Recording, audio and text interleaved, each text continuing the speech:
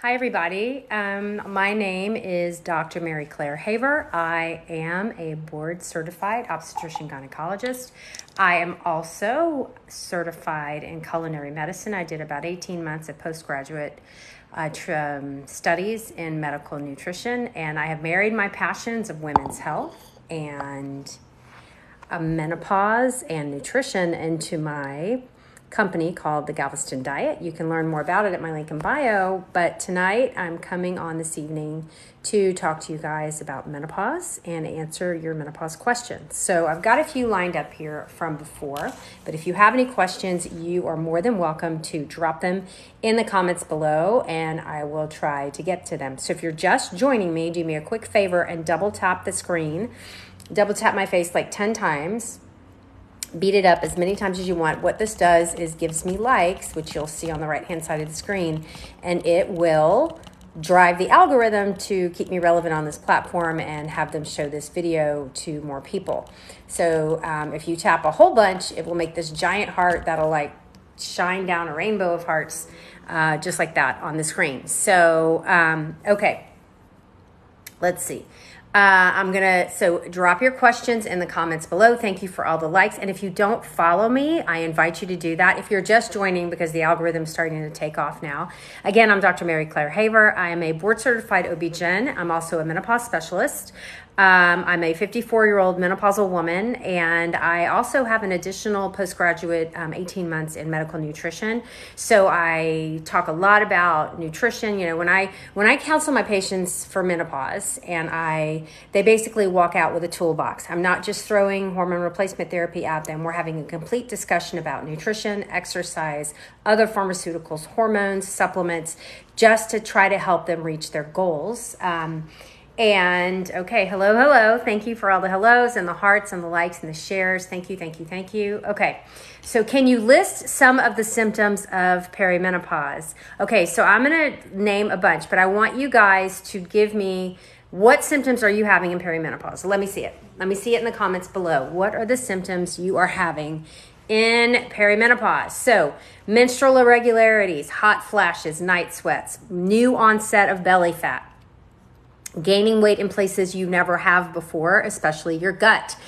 Sleep disturbances, oh my God, muscle pain, joint pain, mental health changes, both anxiety, depression, ADHD, and brain fog, dry skin, dry eyes, dry mouth, itchy skin, hair loss, new hair growth in places you don't want it, hair loss in places you do, unloved feelings, sexual function changes, dry vagina, painful sex, incontinence, gut changes, recurrent UTIs, cholesterol changes, headaches, and more.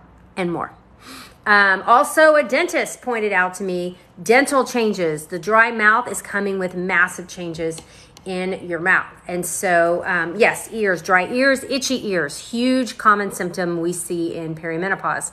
Mood so up and down, hair under your chin. I'm reading your stuff. Itchy ears.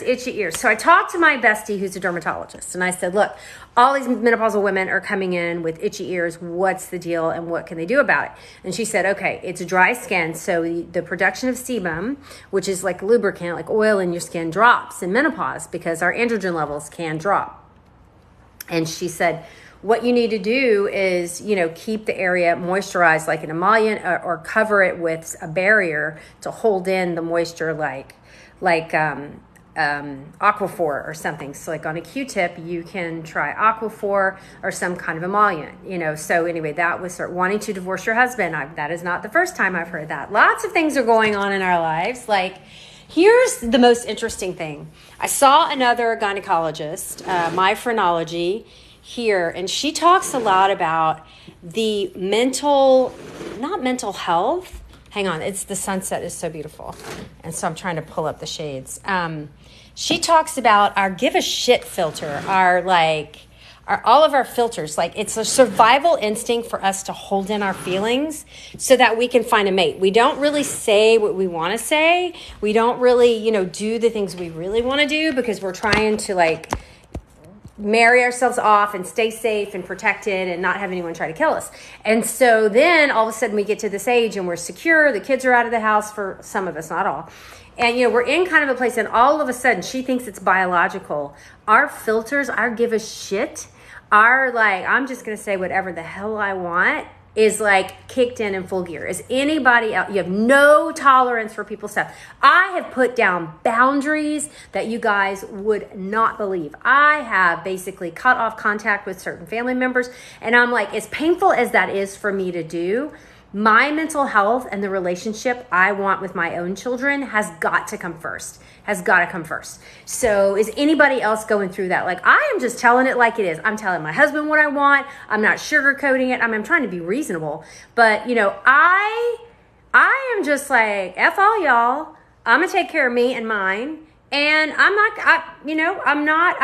done. I'm done with the toxic. I'm done with negativity. I left a toxic job. I walked out of a job. A place I had been for 20 something years, a place where I considered these people my medical family, but it just got so bad that when the straw broke, the last straw came down, I just like out of nowhere said, I am worth more than this and you're losing me. I'm out. This is a hell no. I'm not doing what you're asking me to do. And I'm highly employable. I will go and find another job.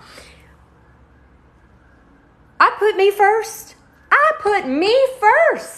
Is anybody else doing that? It feels freaking awesome. Yeah, I see the hands. So if you're just joining me, double tap.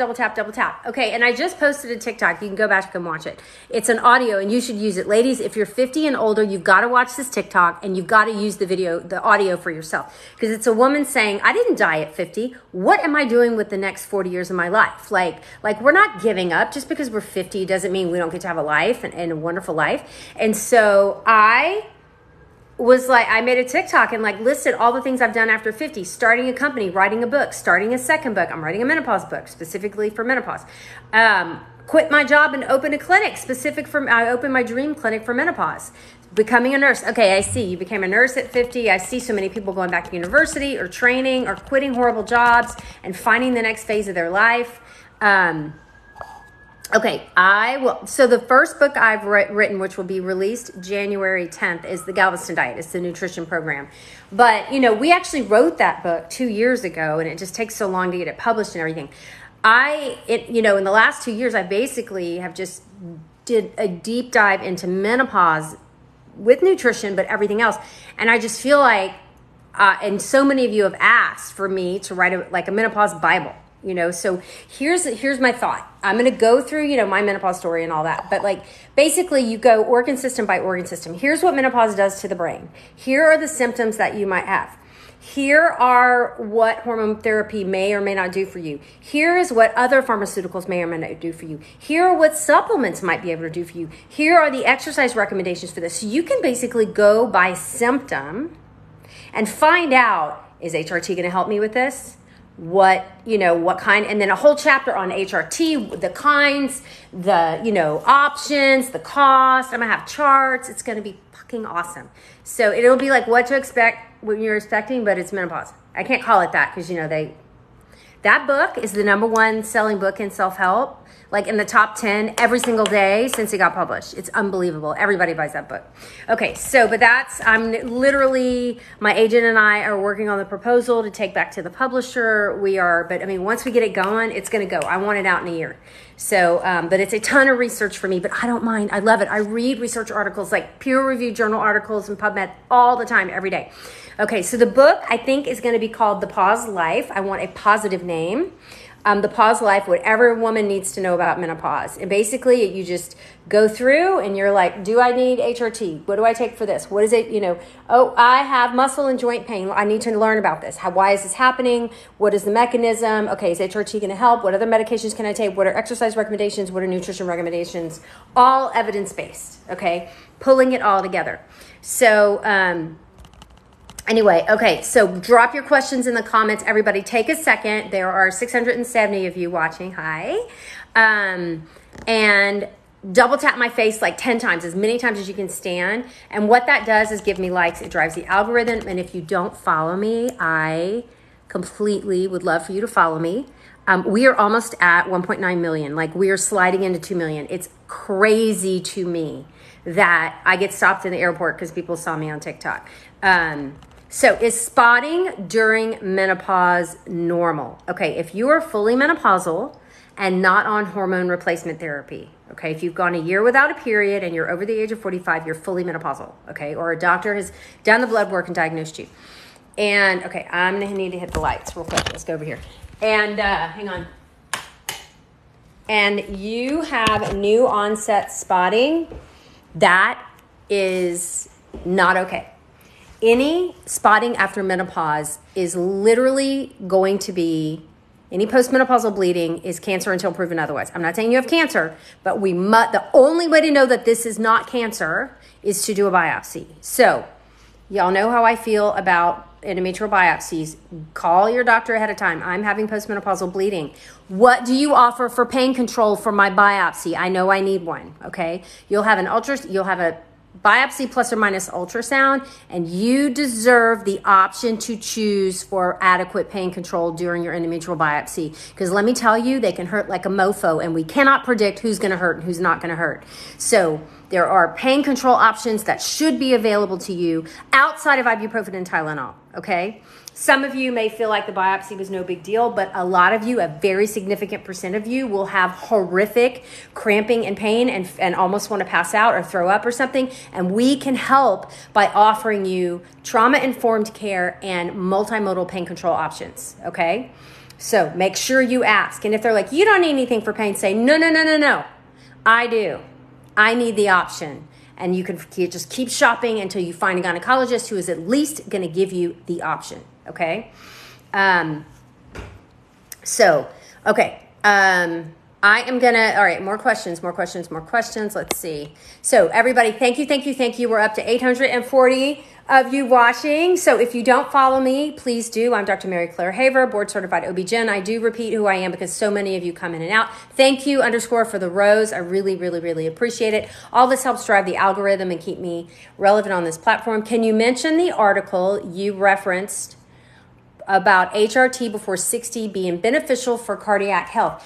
Absolutely I can, because I always have it open on my computer. It's that important to me 100% of the time. So I'm going to flip this around and pray like hell that y'all can see it. Okay. I'm going to have to come around so I can see what you can see. All right. So it's backwards. So here's what I recommend. Screenshot this. It's in Circulation Magazine. Screenshot it. And then you flip it on your camera. You just do a right-left flip on the camera, and then you can Google that title and it will come up, okay? It will come up. Everybody screenshot it. This is the article that you will take to your OB-GYN's office to fight for hormone replacement therapy, or at least have the conversation. When they say, no, it's going to give you heart disease. No, it won't. No, you must come off at 60. No, you don't have to. No, it's going to give you breast cancer. No, it won't, okay? That's it.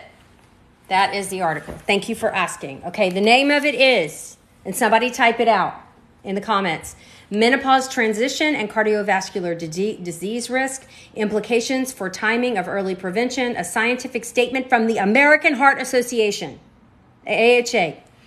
Big ass deal. Okay. Oh, all right. So, all things Carolyn wants to know, what's your recommendation for 10-year post-menopausal hormone balancing, non-replacement? I don't know what you're talking about, sweetheart. Wait. So, I don't use the term balance your hormones. That is a marketing term, not a medical term. I'm talking about hormone therapy. We're not going to try to balance anything. Okay, now, some hormone therapy is trial and error. There's different types, options, doses. It's not a one-size-fits-all that everybody's going to get the same thing, okay? Thank you for the likes, guys. Thank you. I really appreciate it. We're up to 20,000 likes. Keep them coming. Your doctor wants you to do a cortisol test, and it's a spit test. Do not do any saliva tests. No. You need to see a board-certified endocrinologist to do, and they're only checking for severe cortisol issues, okay? These saliva tests have never been proven to be accurate. They're not approved by any insurance. Save your money. This is a scam. It's a gimmick, okay? And they are just there to sell you ridiculousness. If you think that you have great Cushing's disease or Addison's disease and you need that is a blood test. It's you have to do it certain times. That is a blood test. It's you have to do it certain times. You have to have preload with medication. Do not do these saliva tests or the Dutch test. Do not do these tests. These are scams. They are not correlated with anything important. And these are ways for these labs to make a lot of money off of you with unnecessary testing. Okay. So what are we saying stop about? Okay, I don't care. Thank you for saying you feel cortisol dump. What are your thoughts on pellets, estrogen, testosterone with I don't know what an ATM gene variant is. I'm sorry. Pellets are not my first choice. They're not my fifth choice. Pellets are absolutely the last choice for me, for a patient, for hormone therapy. You can get safe, efficacious, body identical, though that's a marketing term, not a medical term, for $20 a month from Walgreens, okay? You do not have to pay these exorbitant prices to get safe, efficacious hormone replacement therapy. You don't. And if your doctor is not giving you all the options. Now, if you decide, hey, I want the most expensive option. I like the convenience of having a pellet stuck in my ass for 3 months. That's what I want. That's what I want. That's what I want. Then go for it. It's your money. You get to spend your money on what you want, but you don't have to. You can get just as good, efficacious, safe, therapeutic hormone therapy from Walgreens for $20. You don't have to pay for these pellets if you don't want to, okay? Abso-freaking-lutely. All right, you were told you can't do HRT because breast cancer on both parental sides. So unless we know that you have estrogen receptive positive breast cancer, you, not your mom, not your sister, that does not rule you out as a candidate. So here's the truth. Women who were on estrogen only, so if you've had a hysterectomy or you have a Mirena IUD, and you want hormone replacement therapy, and you don't have to take oral progesterone, then your risk of breast cancer is not any higher than placebo. Estrogen does not cause breast cancer. Estrogen does not cause breast cancer. Estrogen feeds an existing breast cancer, which is why they take you off and give you an anti-estrogen to keep it from growing back, but it does not cause breast cancer. The estrogen and progesterone arm were the only women who had a slightly increased risk of breast cancer, and that was for over 8 years of therapy, okay? And women who started later in life. So the risk of taking estrogen and progesterone combination and developing breast cancer is the same as the risk of being obese or having wine every night. A glass of wine a night gives you the same risk of breast cancer or the same risk as being obese as taking hormone replacement therapy. Let me put it in the form of estrogen and progesterone. That is it. It is a slight increased risk. Slight. Okay? Slight. That is up to you.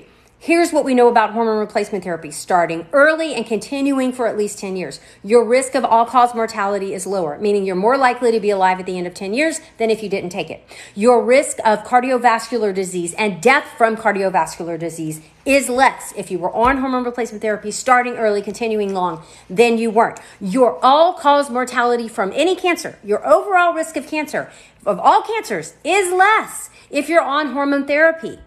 This is the truth. I don't make this up. I make zero money talking to you guys, okay? This is the latest data.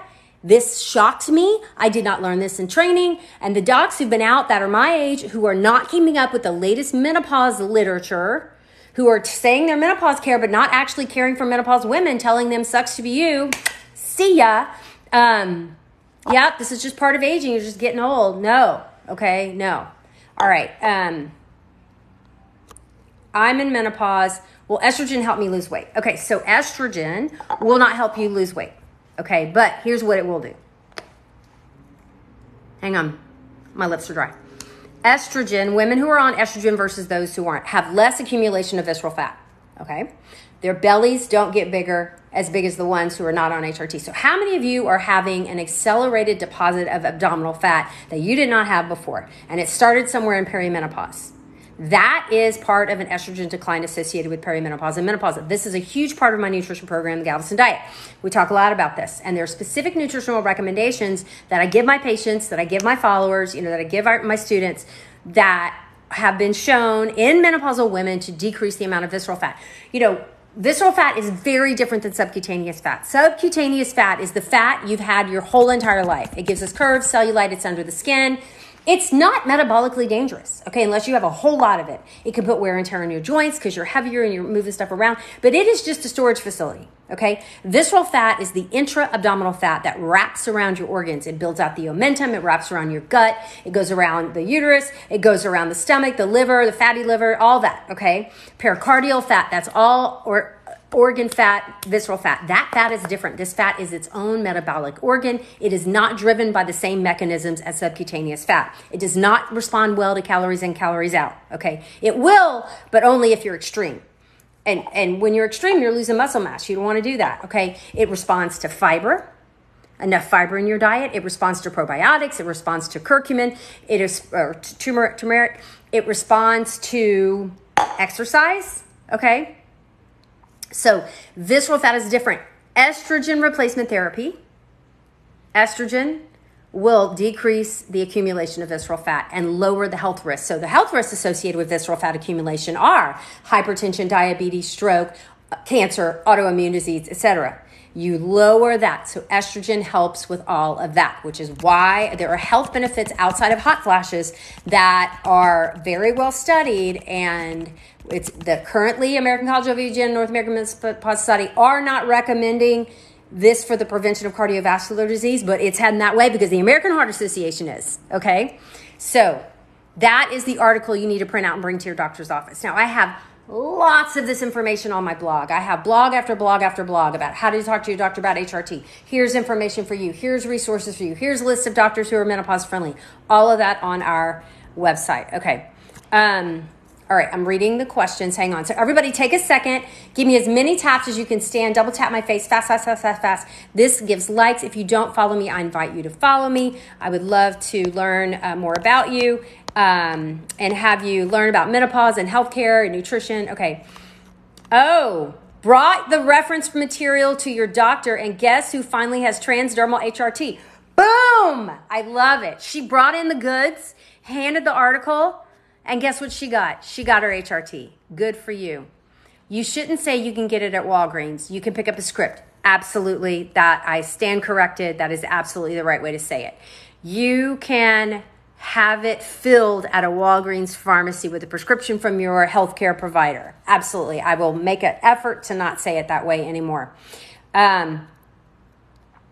Let's see, not having menopausal symptoms, but you can't seem to lose the gut fat, needs something. Okay, so again, when I talk about menopause care to my patients, now again, I have an hour scheduled with a new patient, okay? I have an hour for us to sit down and discuss their lives, their history, their everything. We talk about their nutrition, their exercise habits, everything. Now, I have a degree in nutrition, so I can do that. Most doctors don't have my training, okay? They cannot, that is not anything in their wheelhouse, okay?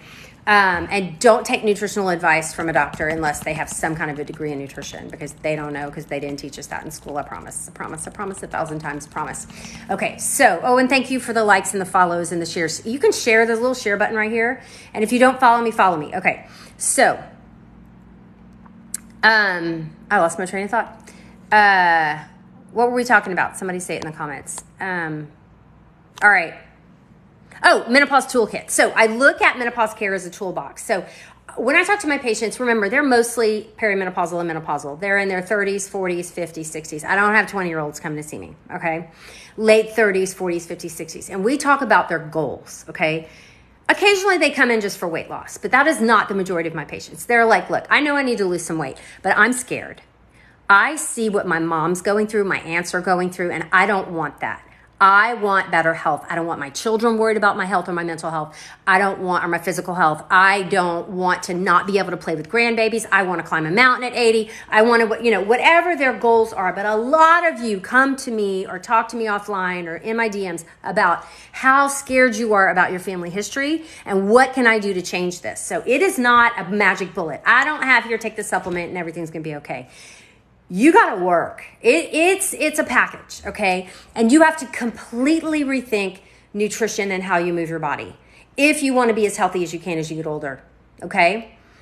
It's a mind, all the shit you used to get away with when you were younger that seemed healthy and you got away with it. Our bodies are changing, our mental health, everything is changing, okay? So we talk about nutrition is the backbone of my conversation with the patients. I go through what their goals are, what their needs, what their risks are, and specific nutritional recommendations, like women who have a diet rich in green leafy greens have a lower risk of Alzheimer's disease. I mean, we get down to the nitty gritty. Okay, that's what my training did for me. And I make specific supplement recommendations. Look, if you can't get fish, if you're allergic, whatever, you really should take an omega-3 supplement, because with your, I'm just giving you an example, because with your depression, we know that from these studies in menopausal and perimenopausal depression, omega-3 fatty acids can be very, very helpful. With your adult onset ADHD, omega-3 fatty acids can be very helpful. I mean, I go through organ system by organ system and we make recommendations. Both nutrition, supplements, whatever. We also talk about pharmacology. We talk about hormone replacement therapy. If there's a candidate, we go through the risk factors. We go through the benefits. We talk about where in their life this could help. Of course, hot flashes, night sweats, urogenital symptoms, brain fog, visceral fat deposition, muscle aches, pains. We go through all that, but also longevity. Women who are on HRT live longer, healthier, and have a better quality of life. They're less likely to die from horrible, scary diseases than women who don't take it. Okay, so even if they don't have a symptom in the world, not a symptom. So hang on, I need some water. Let's get some water. I'm talking so much. So, and we talk about exercise. I'm lucky enough in my clinic to be able to measure their muscle mass and see so much. So, and we talk about exercise. I'm lucky enough in my clinic to be able to measure their muscle mass and see where guys. Having low muscle mass and low bone density puts you at risk for hip fracture and vertebral fracture. And let me tell you, you fall and break your hip, 50% chance of death. The last time I looked, I need to look again. Death in 5 years, dead. Okay? You don't want to fall and break your hip. And the shit we're doing right now, ladies, if most of you are watching me or my age, is going to define whether or not we fall and we break. This is what I'm talking about. I'm not talking about skinny. Okay, I just got back from LA. And if anybody's from Los Angeles, I apologize for this in advance, but what the ever-living fuck, okay? I've never seen emaciated, thin people in my life. For Beverly Hills, I'm walking. I had all this downtime, so I'm hiking through the hills. I'm going through neighborhoods. I'm seeing all these sweet people out there walking their dogs and doing all this fun stuff. And I'm like, oh, this is cute, but I'm like shocked because it's not just the occasional like ultra thin person. That's just genetic, whatever. Every single woman, it's like their bones. I see their butt bones in their yoga pants. I see their sacrum. I can see the sacrum. They have zero ass, no muscle, and it's stuff just hanging down there. Their legs are so skinny. Now, I have skinny arms and legs, okay? And I'm always fighting to get on more muscle. And these women were like 60 and 70, okay? These are like beautiful skin. They look great. Their hair's all stylish. They're all cute with their dogs and their fancy outfits. But I'm like, lady, you're going to fall and break. You're going to break. You look so unhealthy to me. It was so scary. And then I'm, one or two, okay, that's genetic or she's had cancer or something, but it was like all over. I was like, please, God, let me show me a 6-year-old woman with some meat on her bones. Please. So, and so what I hear is a lot of those ladies, a lot of people in LA and whatever are getting on these shots to lose weight. They are losing weight on the shot. Okay, fine. But it's like dying to be thin. Like the rich just want to get skinny and y'all don't want that. I'm telling you, you don't want that. If you are, so when my patients come to me and they're just obsessed with their weight and the scale, I really have a heart to heart with them. And we talk about health and we talk about wellness and we talk about lifting things and being able to brush your hair in 15 years and getting off the toilet without assistance. And, what is that going to take? And so, yes, there are shots to lose weight, guys. It's medications that were developed for type 2 diabetes that I don't know what the mechanism of action is. This is out of my wheelhouse. I do not prescribe them, but they are all the rage. Ozempic, Monjuno, whatever. And they're like, oh, any weight loss that you have, it should come with a habit change, okay? It should come with you've changed your habits that you can sustain for the rest of your life. And what I worry about is these shots are a quick fix and there's not long-term data yet. And they may be more harmful than good. You may have short-term weight loss. Not the same as metformin, not the same. Maybe in a similar class because they do work at the liver. But so, I'm speaking out of turn. Look, I am not an obesity specialist. A lot of these women who came to me on the back end to talk about these shots were morbidly obese, and this was an alternative to gastric bypass surgery, and they felt like this was a better option for them. I'm like, hey, go for it, because the people who are, extremely obese are at high risk of dying.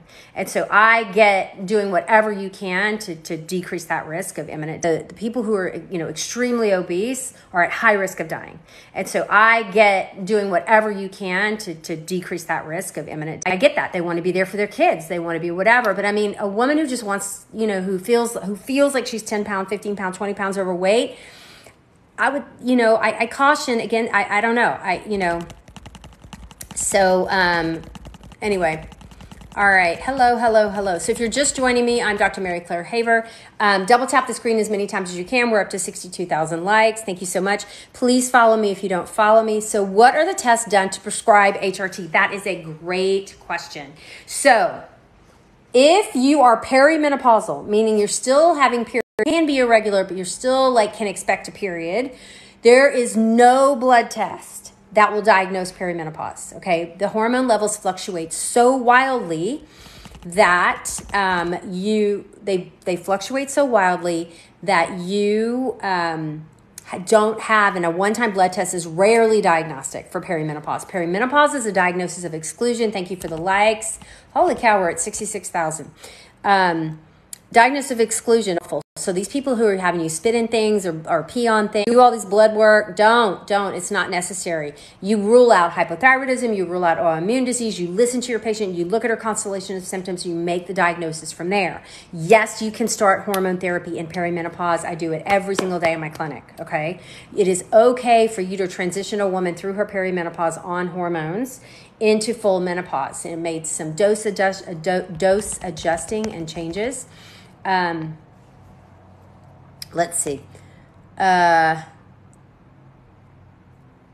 Too many people here. You need help in this small town. Recently did a blood shot test and had no menopausal.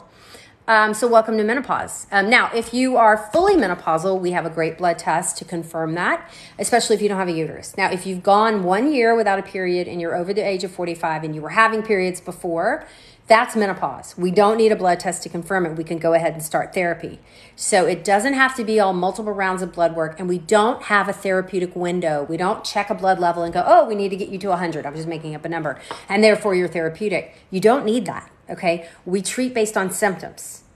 We know that women took this dose and they had a longer life. They had a better quality of life. They had stronger bones. They had lower risk of cardiovascular disease. They had lower risk of cancer. So that's the kind of dose we sit around. Now, if you're still having hot flashes or symptoms, with that dose, we can go up a little bit and we can titrate for what you need. Okay. Let's see. I'm reading the questions, guys. Hang on. You can't cite HRT if you still have periods. Not true. If you're having periods, you absolutely can utilize hormone therapy to actually women who were treated with estrogen and progesterone through perimenopause. So they did a study where they looked at euthymic women who had euthymia, meaning no depression, no anxiety, no mental health issues. They were perfectly fine. Their scores were great, okay? And they put half of the group on hormone therapy through perimenopause and the other half, none. And then they measured them after a certain amount of time. And the chances of developing new onset depression were lower in women who were on hormone therapy versus those who weren't. So it seems like hormone therapy in perimenopause is preventative for the new development of depression. Okay? How heavy is too heavy for bleeding? If it's heavy to you, that's too heavy. I mean, we don't walk around with measuring cups. We do have ways to quantify blood loss, but nobody uses them. Basically, you're soaking a pad an hour. What is that? We have multiple different size pads. If it's a problem for you, if you can't get through a normal day on your period with something that, where if it's disrupting your life, if you can't get through a meeting or whatever with normal menstrual products you buy at Walgreens or at Walmart or whatever, with normal pads and tampons, that's a problem. That's too much bleeding. You should be able to live your life, live a normal, healthy, happy life, okay? Wearing diapers, that's too fucking much. Go see a gynecologist who gives a shit about this stuff and go get tested and figure out what's going on and go get treated. You don't have to bleed like this. If you're wearing a diaper, call today and go and get. That is not okay. All right. Hormone replacement therapy does not make you lose weight. That is not a weight loss program. Okay. Now it can keep you from gaining weight in certain areas of your body, but it is not. Hormone replacement therapy should never be considered a weight loss agent. Ever, ever, ever. Okay. Suffering from vulvar atrophy for years. Best treatment options, topical estrogen. Topical estrogen is your best, okay? Topical vaginal estrogen, and vaginal estrogen has zero risks. Zero risks. Been bleeding for 7 weeks straight, you're 53, go see your gynecologist. Not okay. You need evaluation immediately. You have 2 questions. You had a full hysterectomy in March, so I'm assuming you had your ovaries removed. How long do you stay on hormones? You can stay on them forever if your risks don't increase. I'm not coming off unless I have a contraindication, and I don't. So... you're 50 and noticing so many changes. I hear you. I hear you. I hear you. Thank you for the follows, guys. Thank you if you don't follow me. I love talking about all things menopause. Let's see, I'm reading. What about surgical menopause is worse? Surgical menopause is the worst thing. I recently did a TikTok. There was a study about surgical menopause and the risks of massive disease states for women who had their ovaries surgically removed up to age 65. That's what freaked me out, okay? New study came out looking at women who had their ovaries removed versus those who kept them like in their 40s and 50s, and you would not believe the increasing health risks for women who had their ovaries surgically removed. Now, HRT can attenuate some of those risks, but not all of them. And there is a risk up to age 65. Like I was trained and believed, well, once you're menopausal, just take them out. They could get cancer. And I don't know why, but there is some kind of a benefit to keeping them. So isn't that crazy? How do you know if you need progesterone if you have a uterus? Okay, when we talk about hormone therapy, it's estrogen. Estrogen is what we're giving you, okay? You only need hormone replacement therapy. You only need progesterone added to that as to protect the lining of the uterus. We don't use progesterone routinely therapeutically in postmenopause. We can use it in perimenopause, but not postmenopause unless you still have a uterus. Now, if you have a Mirena IUD or you've had a hysterectomy, then you don't need it. But even with an ablation, you need progesterone or you risk the development of endometrial hyperplasia or cancer. Oh, thank you for the rose. Thank you, thank you, thank you. Okay, I'm reading. Are HRTs the same strength or different for everyone? There's multiple strengths. So transdermal has about 5 or 6 different strengths. Oral has 3 strengths, and you can break them in half and do different stuff with them of estradiol. So there's multiple ways. And then there's creams and gels. You can adjust those doses as well. My favorite form of hormone therapy is a vaginal ring. You just throw it up there and it releases, but they can be really expensive and very few people can, insurances cover them. Let's see. Okay. So how many of you are menopausal? Let me see in the comments real quick. And then everybody take a second and double tap the screen. Tap my face like this. Tap, tap, tap, tap, tap, tap. That gives me a bunch of likes. That drives the algorithm and keeps me relevant on this platform. Is 62 safe to start HRT? That's an intense discussion with your gynecologist, especially if you were on it for some time. Like if you've never ever been on HRT, it depends how old you are when you went through hormone replacement therapy. It depends what your risk factors are. Certainly if you have active liver disease or active heart disease, that's a no. So, and you really need someone who specializes in menopause, because the average bear will not, with their training and what's taught right now, they're not going to offer you HRT. They're going to say you're too old. Okay, so what is it true that HRT works better than statins? So here's what the data, if I read it correctly, said. That women on hormone replacement therapy had a lower incidence of death from cardiovascular disease than women on statins. That it seemed like for women specifically, remember most of these studies on all these cardiovascular medicines, almost all of them were done only on men. Women until 1993 were excluded from studies because their hormone fluctuations felt like, or they could get pregnant and it would mess up the study, okay, or hurt the baby. So a lot of the shit that we're recommended to take, statins included, all the studies were done on men, specifically white men. So we have very few studies on women, almost no studies for these kind of medicines on women of color.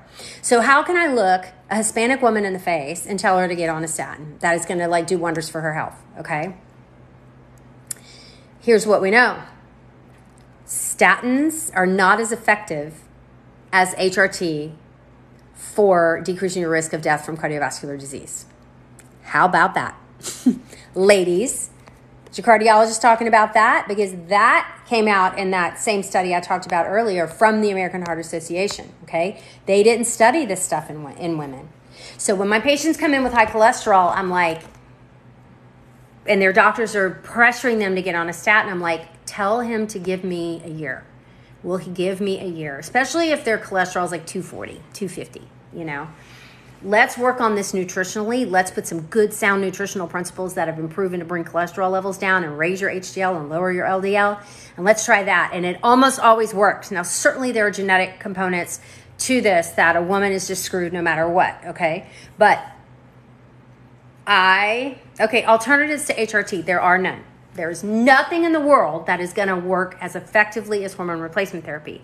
Now, there are things that can control your symptoms. If you have hot flashes and you can't take estrogen because of a contraindication, then we have ways to control your hot flashes. But, you know, nothing in the world works better than estrogen and giving you back what your body used to make. Okay. You're 52, you're so hot all the time, no ovaries, you're having hot flashes. Estrogen replacement therapy could be wonderful for you. You've had an IUD for 2 years and you've experienced heavy bleeding, sign of a miscarriage. You need to see a doctor immediately, tomorrow, or take a pregnancy test ASAP. The only way to know if you've had a miscarriage, the only way is to take a pregnancy test, and you can go right now to your local pharmacy and pick one up, or the grocery store, okay? Chemotherapy causing menopause is the same risk as surgical menopause, and it's a much higher risk than going through menopause naturally, okay? Does PCOS affect HRT therapy? No, thank God, no. It's the only good thing about having PCOS. You can take HRT and it will not affect your PCOS at all. Guys, don't send me your labs. I can't be your doctor. I cannot give you specific medical advice. Don't put your labs on here. You had an ablation 7 years ago. How do you measure your menopause stage? So I start talking to the patient about her symptoms. I start talking about, muscle pain, joint pain, sleeplessness. I have a whole questionnaire they fill out. If they start checking off those boxes, I do a blood test immediately. So if I don't have a uterus and bleeding every month to help me gauge kind of where they are, I will send the blood test to see if they're postmenopausal. Okay, their symptoms tell me if they're perimenopausal. The blood work will tell me if they're fully menopausal. Your doctor said your brain needs estrogen. Yeah, it does. Hell yeah. The supplement DIM, of course I'm familiar with it, and it is overblown, okay? Let me tell you about DIM. DIM is overblown, oversold, and completely misinterpreted. DIM is diindolylmethane, okay? 3,3-diindolylmethane. It is the active ingredient in cruciferous vegetables like Brussels sprouts and broccoli and cauliflower and things that crunch, that are green, okay, green and white. So it is a chemical, a phytochemical in these veggies. And here's what the first thing was. Women who have diets naturally rich in crunchy cruciferous vegetables have less breast cancer, okay?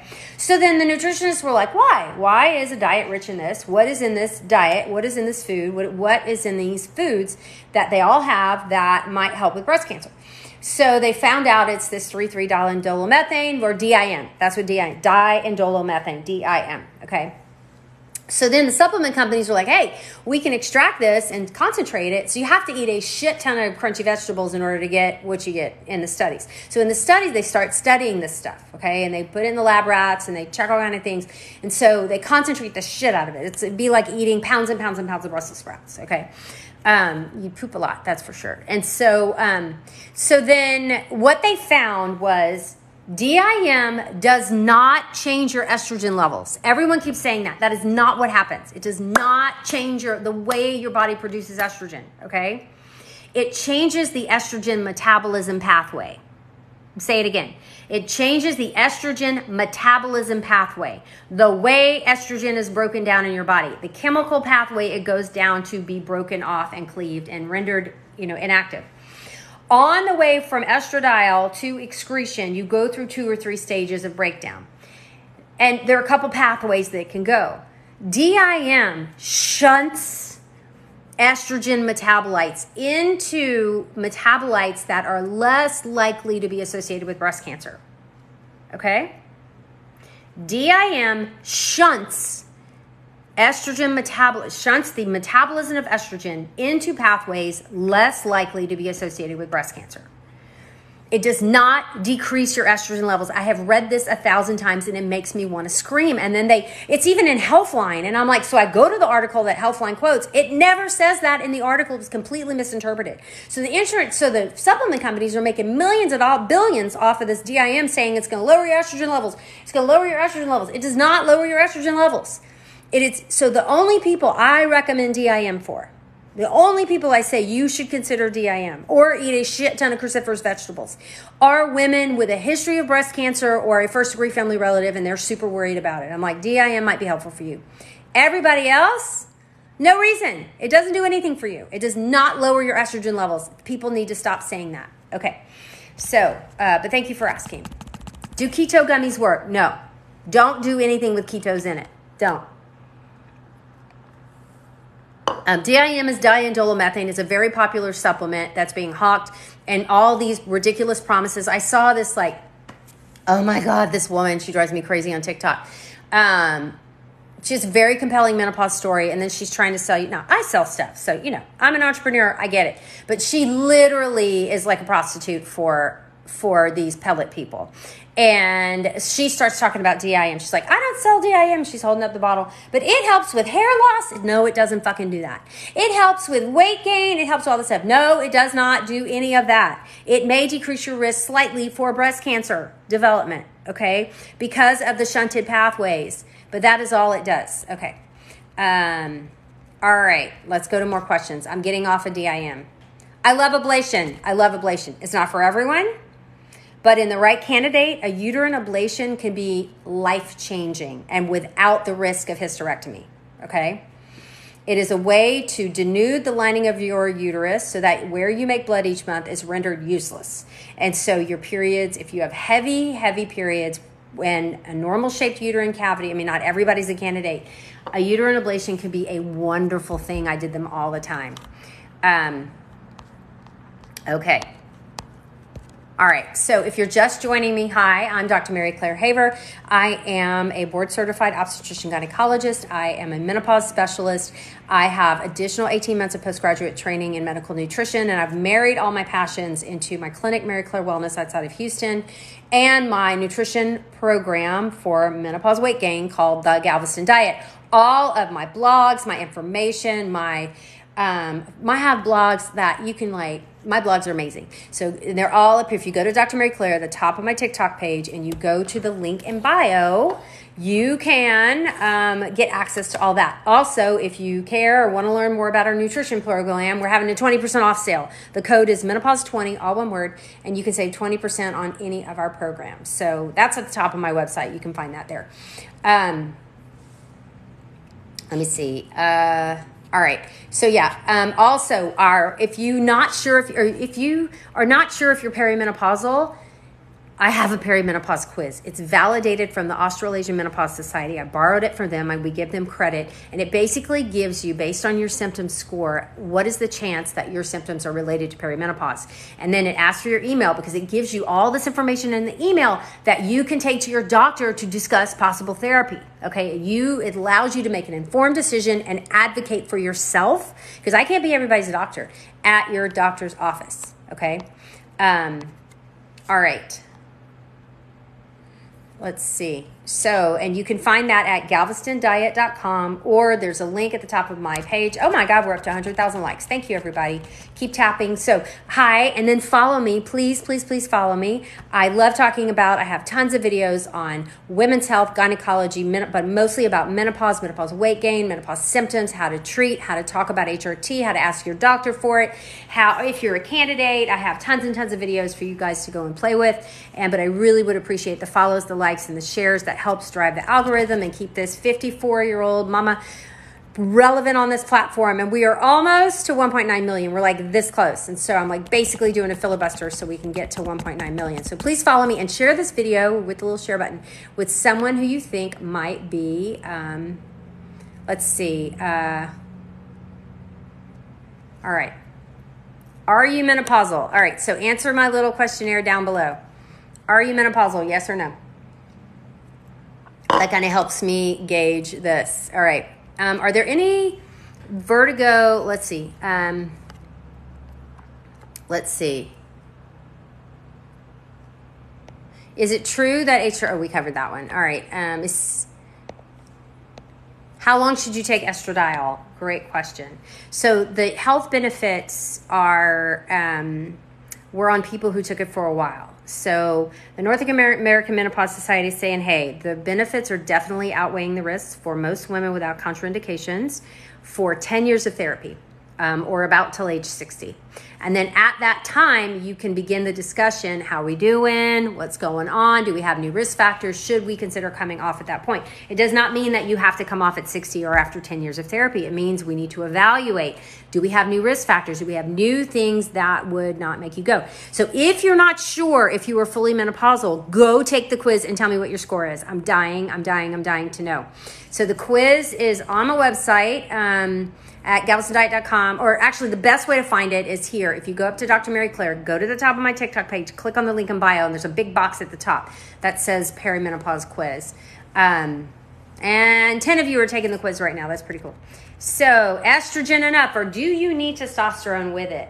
Who wants me to talk about testosterone? Do y'all want me to talk about testosterone? Yes or no, yes or no, yes or no? Now, a lot of y'all, while we're saying yes or no, a lot of y'all are being told you can't take HRT, and there's no reason you're being told that. Blood pressure is not a contraindication to taking hormone replacement therapy. Hypertension is not, okay? Your aunt having breast cancer is not a contraindication to you being able to be a candidate for hormone replacement therapy, okay? MTHFR is not a contraindication. Factor V Leiden is not a contraindication, only if you've had a blood clot. Especially if you've been pregnant and you've not had a blood clot with these conditions, that is the highest your estrogen will ever be. Any kind of hormone replacement therapy will be a microscopic dose compared to how your estrogen levels gotten pregnant. And if you didn't have a blood clot then, the chances that you get one on HRT are not that damn high. And transdermal does not carry the blood clot risk. It's oral. So don't do oral, do transdermal. Guys, these people are fucking lazy, and it's easier to not prescribe HRT and it make you feel crazy for asking it.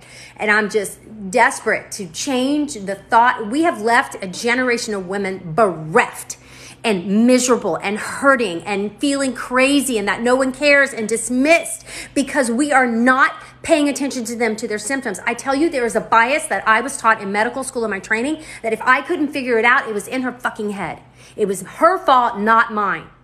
Okay? Everything we learned in medicine was how it was defined by a man's brain. Okay? All of those lectures, all that teaching was all on a man's point of view, and we've got to stop this. You count, you matter. Your symptoms are real, and I believe you, and I'm fighting for you. Okay, enough about that. All right. Will I be taking HRT after 60? I fucking will, yes. Unless I have an absolute contraindication that develops in the next 6 years. All right. Let's see. All right, testosterone. Here we go. Who in this room, you send me a heart, a love, or something, is over the age of 50? Let me know. Who's out there? Like, give me a bunch of likes if you're over 50. All right? Tap that screen. You just tap my face like 10 times. That's a like. Okay? Yeah, thank you for the roses. Okay. Ladies, almost 100% of you, almost every single one of you if you had your testosterone checked, it is not going to be what the level was when you were 25. Therefore, it is low. Almost every single one of you will be on the low end of testosterone, okay? Especially the only people who have higher testosterone levels are polycystic ovarian syndrome sufferers. Okay, but actually that goes down with menopause. That goes away. Or if you have a tumor that is producing testosterone, okay? That's it. Everybody else is low. Everybody else our age is low. So do we supplement 100% of you with testosterone? Because very few of you will walk out of these pellet offices without testosterone, okay? Here's what the science says. Now, we need more studies. And here's what pisses me off about the pellet companies. Biote is a $1 billion business.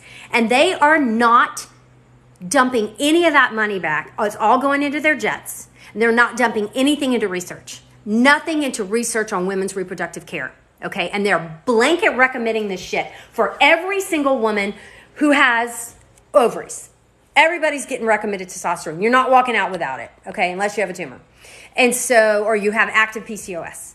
And so the studies have only shown that it can be helpful. Testosterone supplementation can be helpful for hypoactive sexual desire disorder. Nothing else.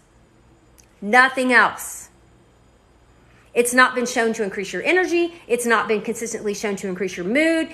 I would love to see studies done on muscle mass. They're not spending the money on it.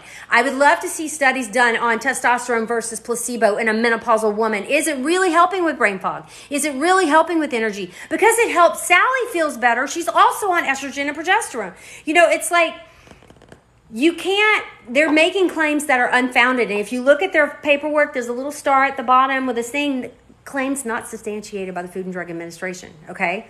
You are off the reservation when you're taking this shit. What do I do know about testosterone? You might have acne. You might have more, it's an anabolic steroid. You will gain weight, okay? You will likely gain visceral fat.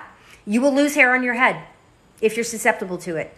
So, but it may be helpful for hypoactive sexual desire disorder. That is who I recommend it to, and I use a cream because I can titrate the dose, and if the patient doesn't like it, it doesn't sit well with her, she's having side effects, we can stop it immediately and she's not stuck with a pellet for 3 months. That is why I don't use pellets, okay? I know people who use pellets and I love them and I think they're great clinicians, okay? But I know a lot of other people using pellets and they have let the pellets become a cash cow for their office, and they're doing unnecessary testing, and their patients are getting charged a shit ton of money for something that they could be a lot less expensive, okay? And the doctors are making their Mercedes payments. Okay, all right. Almost no one needs DHEA. Don't take DHEA. There's no studies. I've gone down the rabbit hole. Do not take DHEA. There's no reason, okay? It's not helpful. It doesn't do anything. And I've looked at the studies, zero evidence. The only DHEA studies that showed maybe were people with breast cancer who were using topical DHEA on their genitals for vaginal atrophy. That was it, okay? All these claims about DHEA and no, being a precursor, zero, nothing. No studies to substantiate its use. Save your money. You don't need it. I don't take it. CoQ10, I need to do some research into that. You know, I'm researching for my menopause book, so that is something I'm going to look more into for the brain health benefits. But really, the studies that I look at are women in perimenopause, or women only, and in perimenopause and menopause. That's it. I don't look at 25-year-old athletes. I don't look at men. I don't give a shit about them because they don't give a shit about me. And I'm just fighting for you guys. I'm only focusing on the studies done on women and women my age, our age, okay? I'm looking for us. It's hard. There's not a lot. There's some. Okay, and so MCT oil, I wouldn't do it. No needs. I just not that beneficial. Okay, so everybody take a second, double tap the screen. I just covered DIM. I cannot talk about it again. I just ripped a hole in the side of DIM. Save your money. Don't take DIM unless you've had breast cancer. That's a person who should take it. Okay. I'm reading. I love your honesty and dedication to change women's health. I'm trying. Not all of the menopause OB-GYNs on social media are that nice.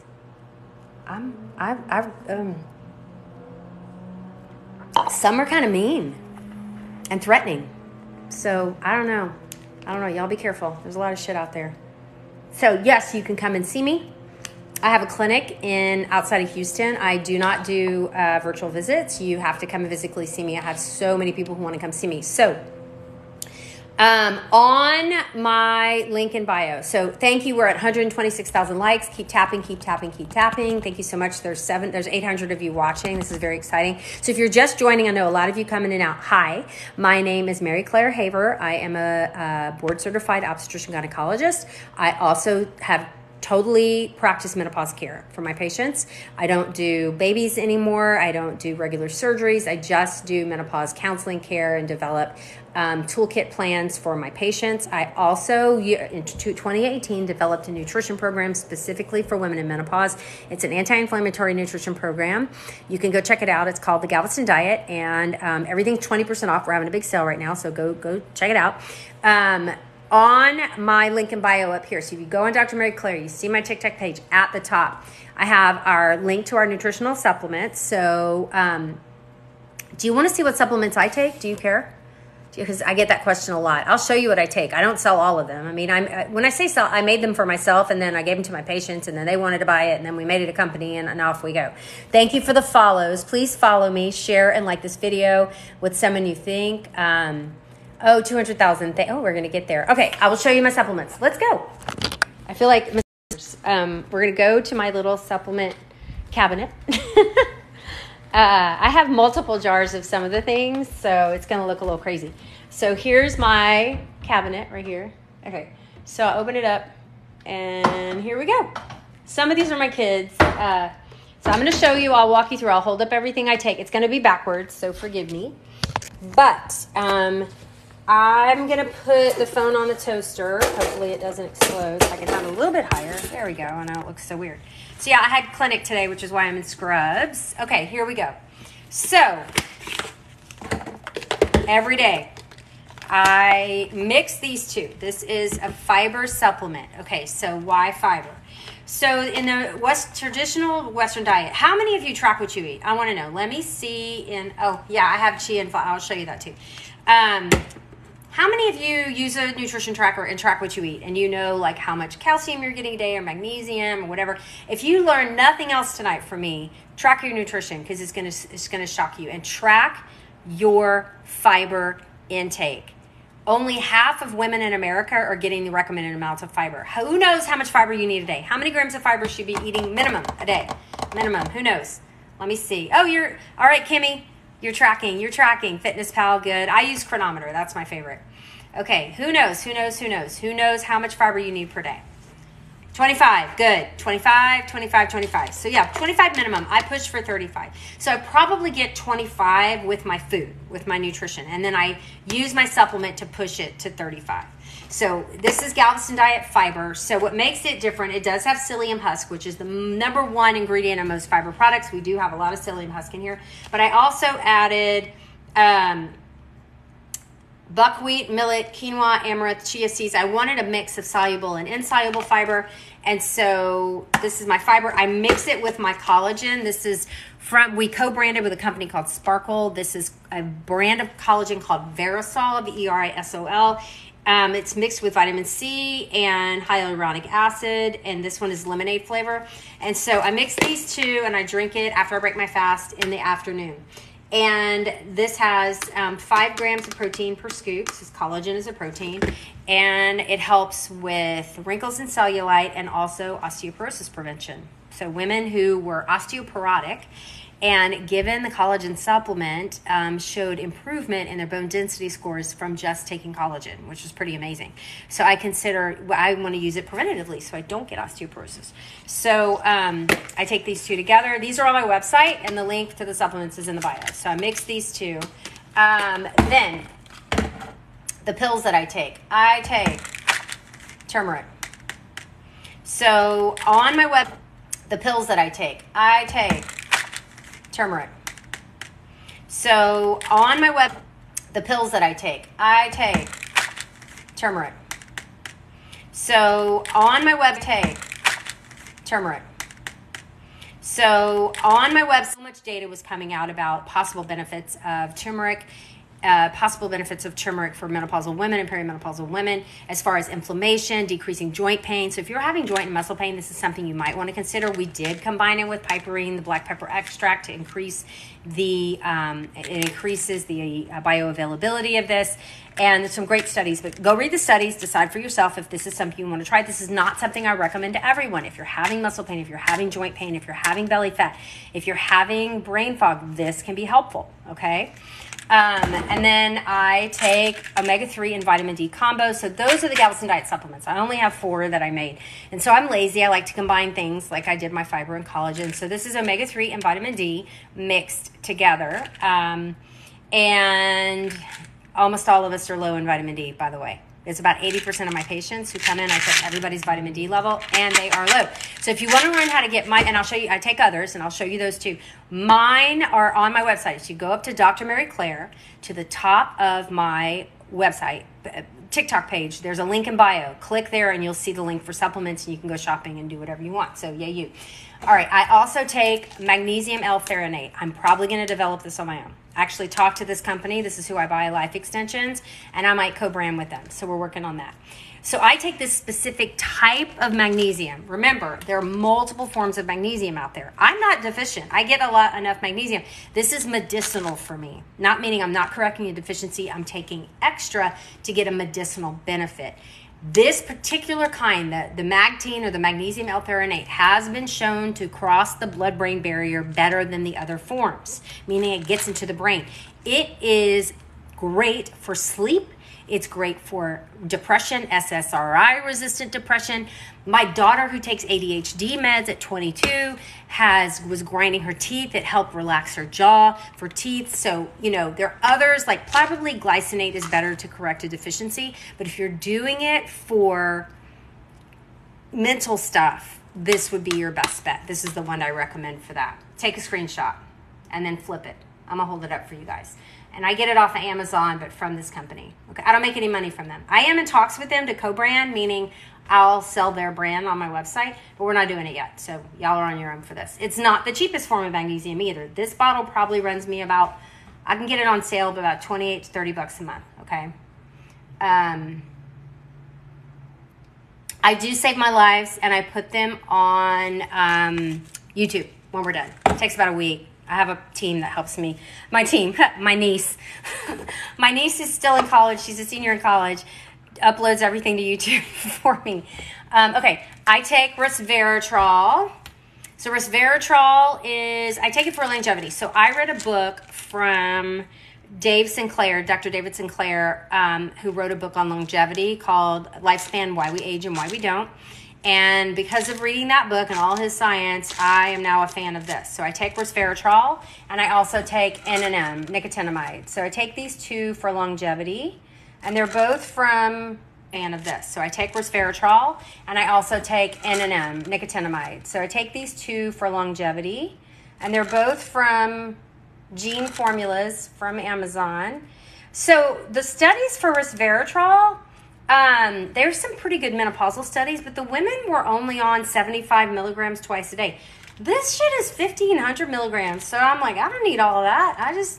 So now I'm like taking 1 pill instead of 2 every other day, because that's a lot. I need to find a lower dose. And then the nicotinamide is specifically for longevity. You're not going to see any maximum benefits. I'm just doing it so I don't die. And that's about it. I do have this. Occasionally, I track my food intake. I will run low on B vitamins. I'm not a vegetarian, but sometimes I'm low on my Bs and stuff. So this is a cheap and easy way for me to get just some extra vitamins on days that I didn't hit my nutritional goals. So, okay. I'm going to have to block this person because you are making some horrible, ugly statements, and you're going to go bye-bye. Okay. Manage. Block. Bye, asshole. Okay. No, we're not following you. We're blocking you. Manage. Block. Confirm. Okay. Now that nuisance is over. Okay. Thank you. Bye-bye. Yeah, meanie. You know what? There's crazy people out there. It's fine. Not crazy, but just rude. So, what brand? Oh, okay. So it's Gene Formulations. Here, I'll hold it up. You can screenshot it and then flip it. Okay, I don't make any money off of this. Y'all can screenshot this. So B12, I do not. So I've had my B12 level checked a couple times, and it was kind of okay. Wasn't great. And so I watch my intake, and when it runs a little low, I will take a B complex vitamin, but I don't take it every day. Started your collagen, and you love it. I'm so glad. So the resveratrol brand was the same one as the one I just hung up. Also, if you want to see kind of what our nutritional program is about, we have a free 5-day meal plan you can go check out there. We also, if you're like, no, I eat healthy. I hear this all day. I eat healthy. I eat clean. I eat great. Go take my nutrition inflammation quiz. This is based off of, it's a registered dietitian quiz looking at food and inflammation. And it can blow your mind. Like, you think you're eating healthy, but you got it, and it gives you a score. And so based on pro-inflammatory and anti-inflammatory choices. And so this absolutely can change your mind. The quiz is on there. If you think you're in perimenopause, that quiz is on there. If you want to make an appointment with me and come see me in Texas, that's on there. I also have a doctor referral list. This is a list of menopause-friendly providers that were crowdsourced from y'all, okay? The whole reason I do all of this is for you, okay? Is all of you following me, liking, sharing. You know, I've got 1 jillion followers now. And so y'all were like, I can't find a doctor. Help me find a doctor. And I'm like, okay, well, tell me who, or I have a good doctor. So I compiled a list of menopause-friendly providers with testimonials from y'all. And all we did was verify their website, verify that they're still practicing. And it's in a spreadsheet. It's in a list on my website. If you have a great menopause provider, please, I beg you, help a sister out in your community and write a testimonial. And then we will get it up on our website so that name can be shared with someone in your community looking for, oh my God, y'all, we are at 150,000 likes. We're going to get to 200. Just keep tapping the screen. And thank you for the follows. What about topical estrogen along with an estradiol patch for frequent UTIs? Is that okay? Yes. The number, you can absolutely do vaginal or topical estrogen in the vagina and vulva as well as systemic estrogen, okay? I do it, I prescribe it all the time. The number one treatment for recurrent UTIs in a menopausal woman is vaginal estrogen, not antibiotics, not chronic antibiotics. Rex, I got to get my dog. Hang on. Hey, buddy. Come here, bud. Hey, bud. Rexy. Oh, he's on the couch. Never mind. He's okay. Hey, buddy. Did I wake you up? Come here. Hi, Bubs. Hi. I know. I'm sorry. I thought you were outside. Okay. Sorry. Had to check on him. All right. So if you missed part of this live, we will have it uploaded to YouTube. Thank you for the likes, guys. You guys are amazing. So yes, you can use both topical and transdermal estrogen. No problem. There's no increased risk with topical estrogen.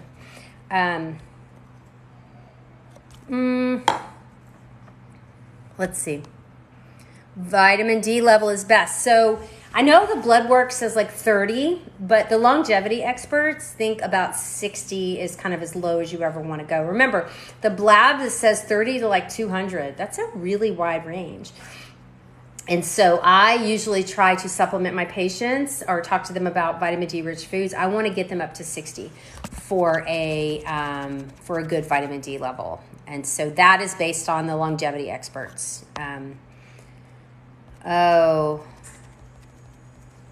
You're losing all your hair. Okay, I have a great YouTube video about hair loss. It goes through all the reasons why people lose hair, and it goes through different treatment options. It's on my YouTube channel, which is the gal Mary Claire Haver. So y'all can find me if you just Google me on YouTube, the hair loss video there. DHEA supplement for cognitive issues, zero evidence that it works. Save your money, do something else. Does magnesium L-threonate help with blood pressure? I don't know. All I know is the benefits to depression, brain fog, and sleep for that particular form of magnesium. And there may be some other forms of mag that might be helpful for blood pressure.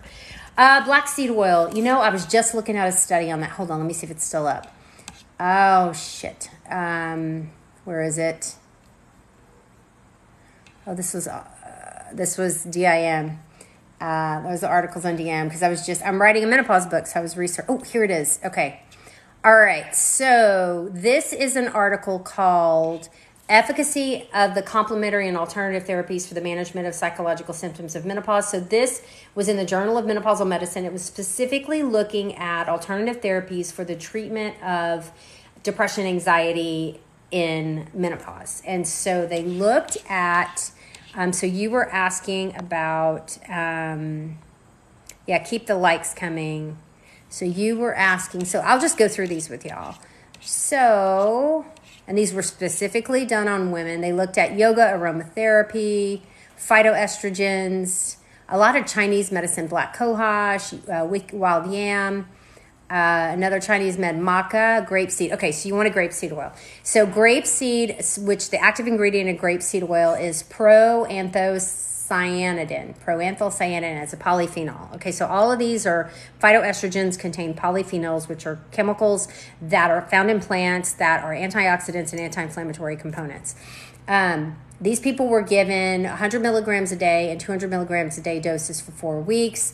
And it found that it did reduce their psychological symptoms, including anxiety and depression of 96 menopausal women in Japan. So these were done on Japanese women. So I don't know if that's really applicable to, Caucasian women or African women or Latinas. So, but these, this is a step. The active ingredient in grapeseed oil does not bind to estrogen receptors. They think that its activity is more just as a really good antioxidant. And so a lot of people ask me about maca. So remember, these are studies done for anxiety and depression in menopausal women. So maca has been used for centuries to treat infertility and female hormone balance. Our systematic review identified 2 randomized control trials that investigated the effects of maca on the psychological symptoms in 94 women at various stages of menopause. Each of these trials found that maca had a positive effect on menopausal symptoms. Significant reductions in depression and anxiety were observed after 6 weeks of treatment with different doses. But the findings were limited because of small number of sample sizes and the lack of safety data. So they say more research is needed, but drink your maca, it might help. What was the dosing on the resveratrol? So for menopause, the resveratrol, the positive benefits of menopause, was only 75 milligrams twice a day. Really low. And it's almost hard to find it that low, okay? Oh, you want black cohosh. Okay, sure. They did look at black cohosh. Where to go? Curcumin, St. John's wort, evening primrose oil. We know evening primrose oil works for, So black cohosh, a previous systematic review of 16 randomized controlled trials that assessed the effects of oral black cohosh on somatic symptoms in 2,027 menopausal women found insufficient evidence to support the use of black cohosh for menopausal symptoms. They're saying don't do it. Sorry. Does not seem to be worth. Thank you. My skin is amazing. Thank you so much. I will be coming out with more later. I'm testing a new product, but I'm under NDA. I cannot discuss it. So, but more on that later. Okay. Lion's mane. They did not look at lion's mane in these studies. Sorry. Okay. Thank you for the likes. Thank you. 183,000 likes. We're going to get to 200, guys. Keep them coming. Wild yam. They did look at wild yam. Hang on. Let's do that one. Wild yam. Wild yam is a tonic nourishment that is high in ascorbic acid and protein. It is a tuber. It's a type of vegetable. It's been used in Chinese medicine to treat a variety of symptoms, including menopausal symptoms. However, the evidence for effects of wild yam on menopause symptoms is limited. Significant improvement was seen in psychological symptoms of 50, that's a small study, only 50 women, following the use of 12 milligrams of wild yam twice a day for 12 months with no adverse events. More research is needed. They are like, we can't blanket recommend it based on such a small study. We need more studies. So that's what we got for wild yam. Wait, you nearly fell over? He must be stuck in the 1950s. Who?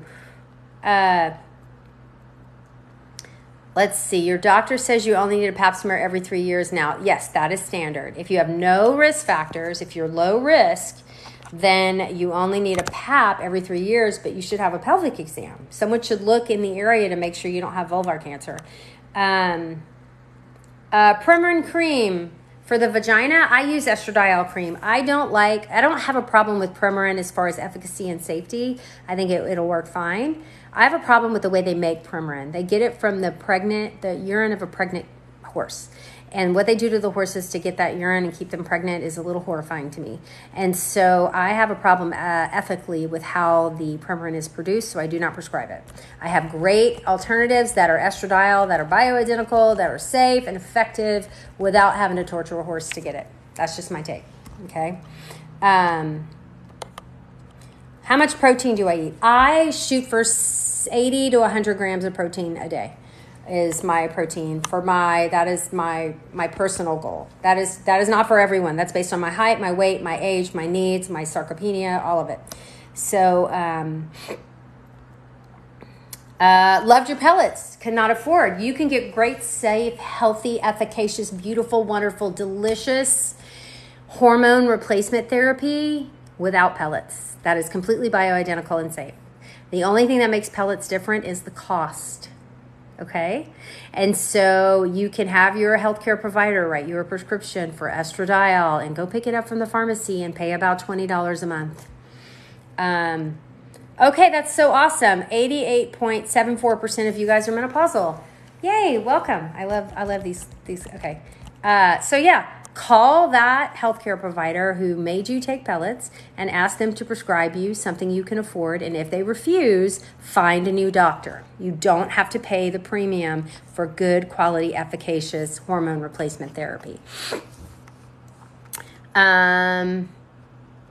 Menopause lasts forever. Once you're menopausal forever. Your symptoms may wax and wane. Your very obvious symptoms may go away completely, but your health risks will remain with you for the rest of your life. Hormone replacement therapy can attenuate some of those risks, but if you're not doing nutrition, exercise, mindfulness, if you're not covering all your bases, if you don't use the full menopause toolkit, you're doing yourself a disservice.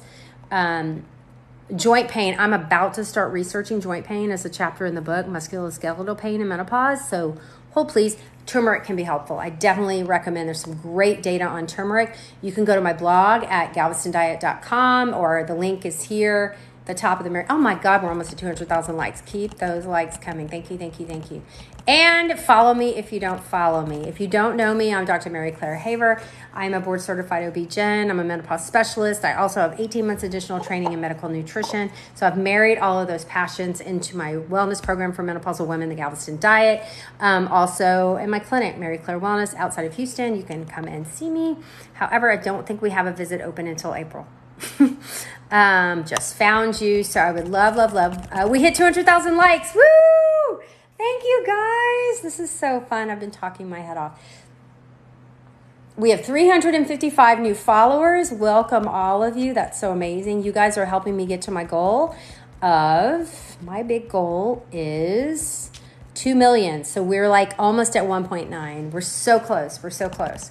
So boom, boom, boom. Chia seeds for weight loss, fiber. Okay, so I held up my fiber supplement. And if you want to know what supplements that I recommend and take, go to my supplement link here at Galveston Diet. I created them for myself, and then I was making them for my patients. And then they told me to make it a company, and we did. Now we have a supplement company. But fiber. So fiber does a lot of stuff. Fiber keeps you full longer. Fiber feeds your gut microbiome. That is the food. That is the prebiotics. When people are like, prebiotic, it's just fiber. Girl, go eat an avocado. You'll be fine, okay? You don't need to be taking all these prebiotics, okay? I supplement fiber because I want to get to 35 grams per day. I push to the upper limit because of my family history, because of the health benefits, because of all the good things it does for me. And so estradiol cream, and it lowers your blood sugar. It lowers your insulin levels. It talks to your insulin, your leptin and ghrelin. It does so many things. Probiotic, I recommend. So I take one from Garden of Life. Do y'all want to see it? That's the one I forgot to show y'all. All right. I take one from Garden of Life. I'm kind of shopping for a new one. It's the 85 billion. So when you're looking for a probiotic, billions is better. You want billions. You want one that has a lot of variety of species in it. Y'all can take a picture of this guy and screenshot it. I'll hold it. Screenshot this and then flip it. It's the Garden of Life Women's Raw 85 billion. That's what I take. Okay. I don't sell it. Because if you eat something rich in probiotics every day, you probably don't need this. So the majority of your nutrition should come from food, not supplements. Okay. Supplements are just supplementing a gap, or some of them can be a bit medicinal, like the magnesium that I take. Okay. So, Garden of Life was bought out by Nestle. I heard that. That's kind of why I'm shopping for a new one. But I haven't found one yet that I like. Vitamin D, omega, and magnesium weren't on your free tracker. How do you find these? So my favorite tracker is called Cronometer, Cronometer, Cronometer, Cronometer, and they have a fully stacked. So the reason why I found it, my daughter was going to be a registered dietitian. So in order to do that, you have to go to college for 4 years and get a nutrition science degree. And then you get a master's degree, like in hospital nutrition clinical setting. And then you have to, with your master's, you have to pass their test. And then boom, you're a registered dietitian. So she decided in the middle of her nutrition sciences that she really wanted to go to medical school. So she's finishing her nutrition science degree. And then she's applying to med school right now. Like her applications are in. She's already got interviews. This is her path. So she's skipping the RD part. She doesn't really want to be a registered dietitian. She just wants to go to med school with her background. So anyway, long story, she's the one who told me about this database. And Mom, this is the one we use. My professors recommended it's the best. So that's why I started using Cronometer. It's not for keto. It's not for calorie counting. You can do that with it. But it really was developed to have a really easy to use, great thumbnail. That, I think a link is on my website somewhere, but you can just Google it, Cronometer. I love it. So that's how I check my nutrition. What helps constipation and menopause? Fiber, exercise, and water. Fiber, exercise, and water. Please read. You're not stuck in 50s. Dr. Me. Some women are just frigid. Who fucking said that to you? Oh my God. Ew. Gross. You should have slapped that son of a bitch in the face and got off the exam table and left. Oh my God, that guy you should have called the state board and turned his ass in. I know a man said that. Sorry. Who would say that to a woman? Oh my God, gross. That's disgusting. I'm sorry. Okay. What a motherfucker. Okay. If someone says something like that to you, I'll tell you what to do. You're going to make their life a living hell. You pick up the phone and you call the state board and you file a formal complaint and you will fuck that person's life up. That has happened to me with a crazy husband. And you have to get a lawyer. You have to file all this paperwork. You have to pull all the charts. If someone does some shit like that to you, or you can file a complaint with the state board and literally it will make their life a living hell. Living hell. Trust me. But it's true. Okay. Thank you for the gifts and the stuff, guys. Y'all make me laugh. Okay. Vince the Vampire. That's so cute. All right.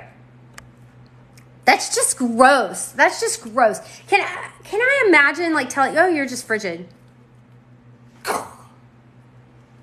Okay. Yes, I have an Instagram account. It is the Galveston Diet.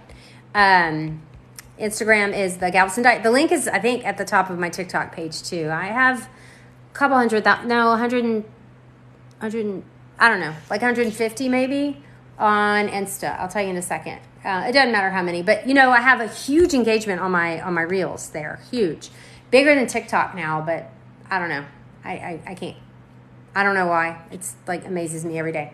All right, guys, I am actually going to jump off and go on to Instagram and do a quick live.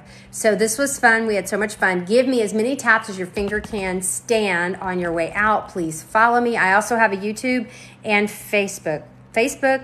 Not super active anymore. Facebook has gone a little crazy, but YouTube is where my longer videos are, much longer videos. So thank you for all the likes, all the shares, all the follows, all the support. I am here because of you, and so glad I could talk to you guys tonight.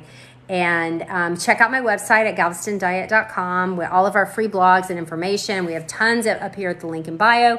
And if you feel like you want to jump into our nutrition program, it is 20% off. Use the code Menopause20, all caps, Menopause20.